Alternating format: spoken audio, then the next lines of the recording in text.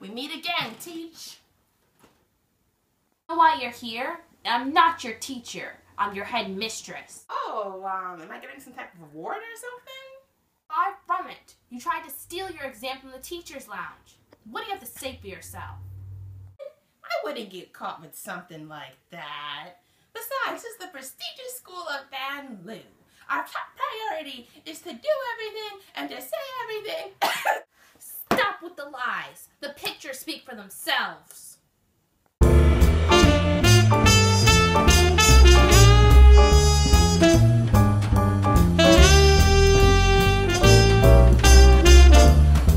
You spoke about Van Loo. Do you even know who Elizabeth Van Loo is?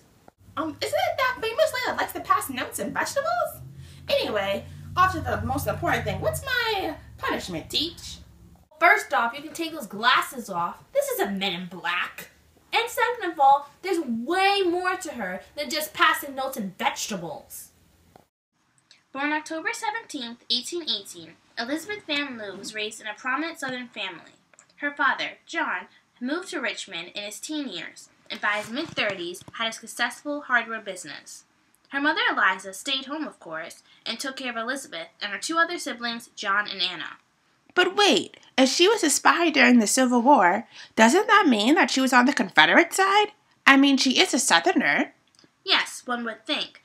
But although she was born in a slaveholding household, while attending a Quaker school in Pennsylvania, she developed anti-slavery feelings. After which, she would try to urge her father to release the slaves at her house, but her father would repeatedly refuse to do so, and this caused many arguments between the two in the house.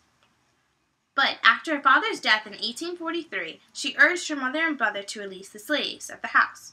This time her efforts worked, and they were freed slaves who now had the choice to continue working for them as paid servants.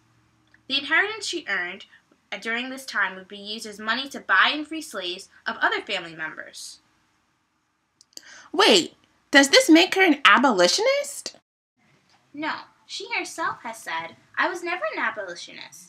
Abolitionists are fanatics who will stop at nothing to achieve their goals. I've always spoke out against slavery, for which I paid dearly in the loss of many friends, but I was never a fanatic." Elizabeth Van Loo grew up in the years leading up to the Civil War, when tensions were high between the North and the South, and after it erupted, the North, Union, and the South, Confederacy, over the issue of slavery, the North who wanted to abolish it, while the South wanted to keep it. Her first act as a Union force advocate was when she began volunteering at Libby Prison in Richmond, where captured Union soldiers were held. However, it was not easy, because she first had to convince the prison overseer, Lieutenant David H. Todd. How did she convince him? And when is the spy stuff coming up? Yes, the spy thing comes up later. But this was a hard task. Since she is in Richmond and most of the people, including Lieutenant Todd, were pro-slavery, she used her charm and charisma to convince him. Actually, she herself has said that she could basically convince anyone to doing whatever she wanted by her flirtatious nature. Ooh! Many of the Richmond newsletters began to criticize her and her mother, who agreed, for wanting to aid the enemies in the prison. Such newsletters were Richmond Inquirer and the Richmond Dispatch. When she and her mother were finally granted permission, her act as a spy would begin. Ooh, the good stuff. She would send secret messages back and forth with the prisoners by using secret compartments in baked dishes. She obtained information given to her from the prison guards and Lieutenant Todd, who carelessly shared some of the upcoming objectives of the Confederate Army. Wow, that's cool. She helped prisoners escape and kept them temporarily, at times, in her own home. Once, when two prisoners were aided by her to escape the prison, they told their stories to many of the other Union soldiers back at the safe camp. Word got to Benjamin Butler, who then enlisted her as an official Union spy.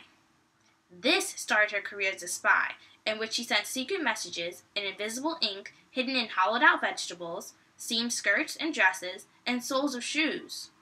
Wow, this is so legit. James Bond doesn't have anything on her. All of her messages in her career went without ever being intercepted by the enemy. Wow, without ever being intercepted by the enemy? What's next? Yep. And while working under General Butler, Van Lew was noticed by General Ulysses S. Grant, and after the Civil War was concluded, then President Grant promoted her to be Postmistress of Richmond in order to thank her for all of her spying. Grant even said that she delivered the most valuable information retrieved from Richmond during the war. She also collaborated with one of her past slaves, named Mary Bozer, who happened to get a servant job at the Confederate White House. She and Mary would work together and retrieve messages from the White House and send them to the Union High Command. She stayed in contact with many of the soldiers she had helped during the Civil War, one of whom was Paul Revere, the grandson of Paul Revere. Wow, Paul Revere is in this? Not quite. His grandson, though. Van Lew was praised greatly after the war was won by the soldiers and commanders of the victorious Union. However, in the North, although she was a hero, in the South, and especially Richmond, she was outcasted and branded a traitor. Her inheritance had run dry and her social standing taken. She found herself living off the money that the Union gave her, and the monthly money she would occasionally receive from past soldier families. She died in Richmond on September 25th, 1900, still an outcast. But right before her death, Elizabeth revealed that she had kept a diary, hidden in the backyard of her estate, of the time in which she was a spy. Oh, you're absolutely right. Elizabeth Van Lew was essential in the Union's victory. It makes me want to work hard and be just like her. Yep, that's right. She even pretended to act crazy. Thus, her nickname was Crazy Bat. More importantly, I'll invoice you the days for your detention, and I don't want to see you back in here. I guess that's fair. Anyway, this was very informative. Thanks for everything. Thank you for watching Discovering Elizabeth Van Lew, written and directed by Kristen Howard, featuring Jasmine Howard.